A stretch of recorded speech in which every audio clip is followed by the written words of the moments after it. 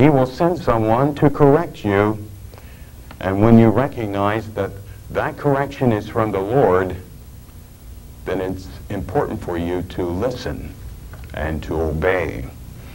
And such was the case of a man who was beloved of God, and his name was King David of Israel. He was a man who was well versed concerning the commandments and the laws of God. Yet he was a man who during one period in his life he allowed himself to be seduced by sin. The sins of adultery and murder.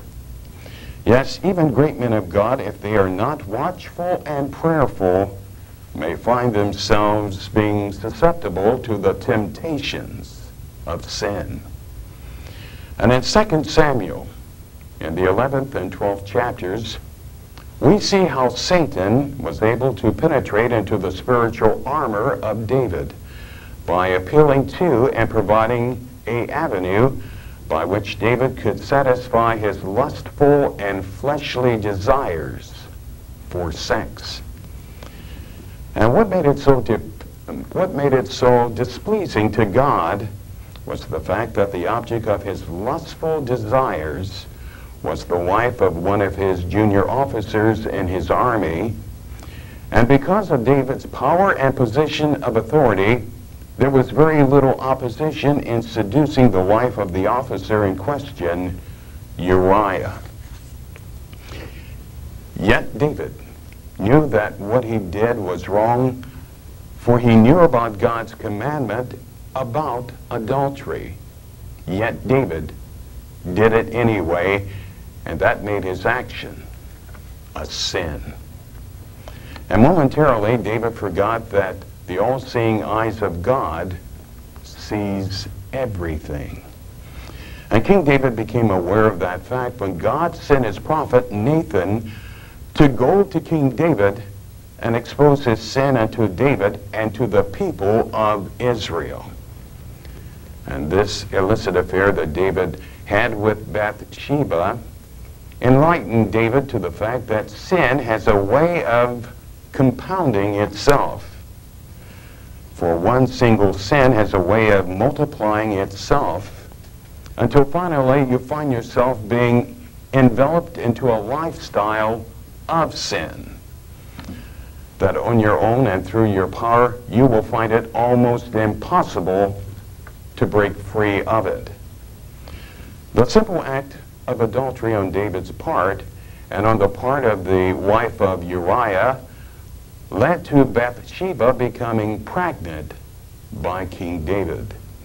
And in order to cover up his wrongdoing, David tried to have Uriah take the blame by having Uriah return home from his war battles and having him sleep with his wife. Uriah would have nothing to do with that. And he felt that he would be given special treatment, for he felt that his men could not share what he was enjoying. Then he didn't want to be a part of any special treatment, even if it came from the king himself. So that was when King David had Uriah killed. But then God sent a mighty and disciplined man to expose King David's sin. And in 2 Samuel, the 12th chapter, and the 7th through the 18th verse, it reveals to us the Lord's message for David. I chose you to be king of Israel. I kept you safe from Saul and even gave you his house and his wives. I let you rule Israel and Judah, and if that had not been enough, I would have given you much more. Why did you disobey me and do such a horrible thing? You murdered Uriah by having the Amorites kill him so you could take his wife. Because you wouldn't obey me and took Uriah's wife for yourself, your family will never live in peace.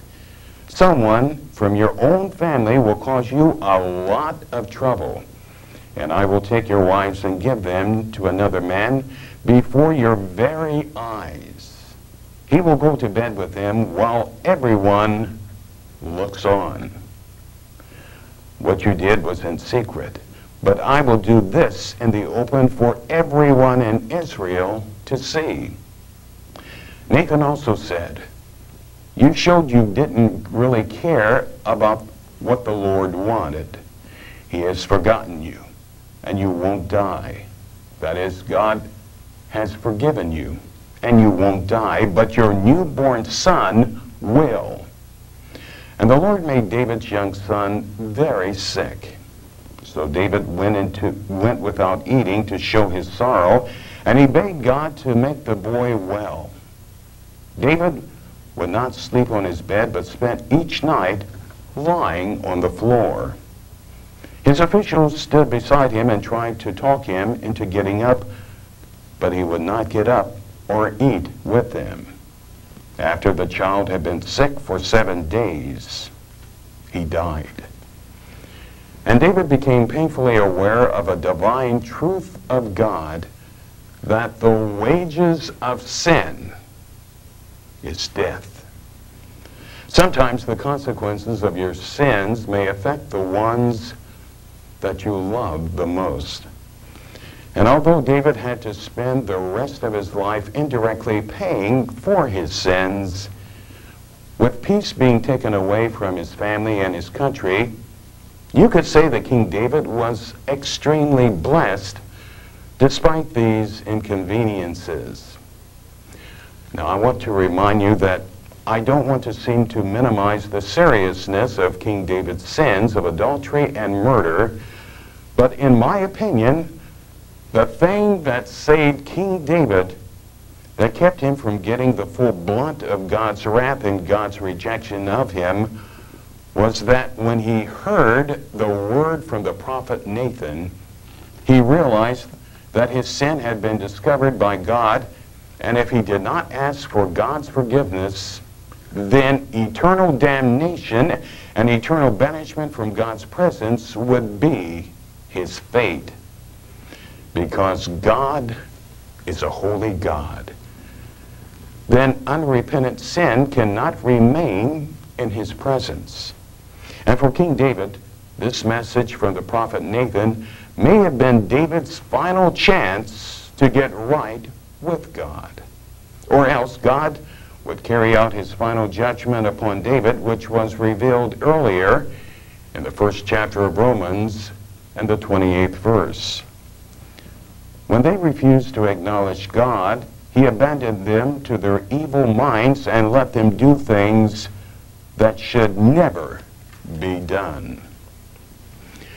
David came very close to having himself being turned over to a reprobate mind by God. That is, if David had rejected God's plea for repentance and forgiveness of his sins. You must believe that God has more wisdom and understanding than you do. God knows what's best for your life. It's important that you come to God now with all of your heart, forsake your sins, and place your entire life at his feet. For we are instructed in the 3rd chapter of Proverbs and the 5th through the 7th verse, trust in the Lord with all thine heart, and lean not upon thine own understanding. In all thy ways acknowledge him, and he shall direct your paths. Be not wise in thine own eyes, fear the Lord, and depart from evil. Yes, the Lord knows what's best for your life and my life. When you truly give all to God, he will forgive us. And the peace that you will receive will be the evidence that God has forgiven you of your sins. The peace you will receive from God will make you free. A newfound freedom that was made perfect by the blood of Jesus Christ. And you can receive eternal fellowship and salvation from God right now, if you are willing to take this step of faith of simply lifting your hands with me and repeating these words. My Father, I come to you in the name of Jesus Christ, and I come repenting of my sins and asking for your forgiveness. Father, I realize that I have fallen short of the goal you have set before me. But Father, I want to turn my life around right now. For I'm going to confess with my mouth what I truly believe in my heart, that Jesus Christ is your Son. A Son who went to that Roman cross some 2,000 years ago and willingly allowed himself to die for me, that I can become a part of your family with my acceptance of him as my Lord and Savior. And I'm doing that right now. And Father, I want your Holy Spirit to lead me and guide me down the path you want me to follow. Whatever you want me to do, I will do it willingly. And Father, I love you, and I thank you for not giving up on me, but waiting patiently for this day when I made the most important decision of my life of accepting Jesus Christ as my Lord and Savior. And in Jesus' name I pray, amen and amen.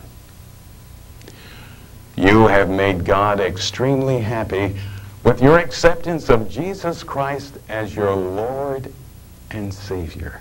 And you are now a part of the family of God, and most importantly, you have received eternal salvation.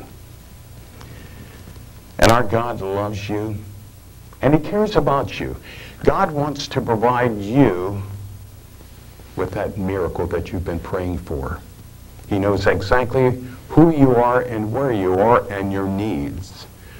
All that's needed on your part is for you to come to him in faith and trust in him and in his ability to meet your need with a special miracle that's designed just for you. Lift your hands with me. Heavenly Father, I and thousands of other people throughout the Miami Valley, we're lifting our hands, praising you and thanking you in advance for answering our prayer. You are aware of each person's need. Whatever they need, they're presenting their supplications to you right now. I'm asking, Father, that you confirm your word with signs, wonders, and miracles. And we believe that you will answer our prayers instantaneously. And Father, I promise not only I, but thousands of other people throughout the Miami Valley, we will be careful to give you the praise and the honor for that miracle. And we thank you in advance. And in Jesus' name we pray, amen and amen. Yes, God heard your prayer, and God has answered your prayer with a special miracle that's designed just for you. And all that's needed on your part is for you to lift your hands and begin to praise and thank God for your miracle. Hallelujah. I want to take this time to thank you very much for watching. And if you'd like to write to us, we would love to hear from you. You can do so by writing to David Woods, Post Office Box 2102, Dayton, Ohio, 45401. On behalf of myself and my sons, David and Devin Woods, we'd like to remind you to read your Bible every day and then pray. And may God bless you and your family.